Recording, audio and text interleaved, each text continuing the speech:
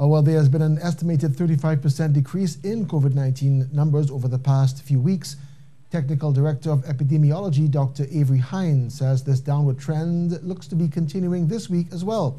Sunil Lalla joined the Health Ministry's virtual media conference and files this report.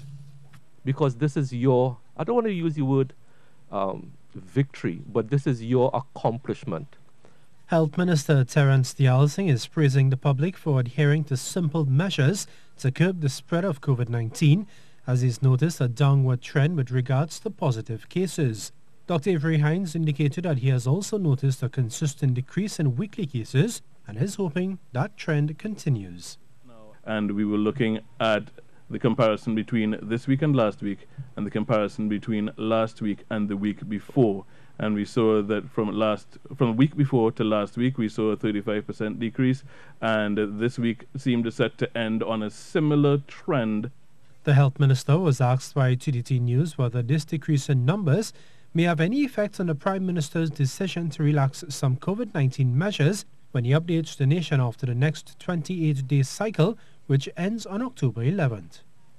The more you open up and the more people move, we need to have even more compliance with the public health measures if we are to open up more and more. So we await the Honourable Prime Minister's decision.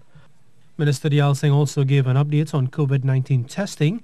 He said this country has a capacity to conduct just under 1,300 tests per day. He admitted that the system was stretched when daily cases were at its peak, but believes the ministry is very capable with the number of tests being done currently.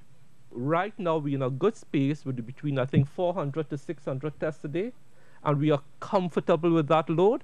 And if the population continues to wear masks, sanitize, stay home if you are ill, we'll be in a very, very good place to turn around results.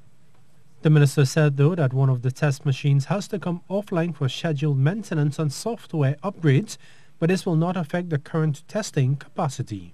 Sunil Lalla, TDT News.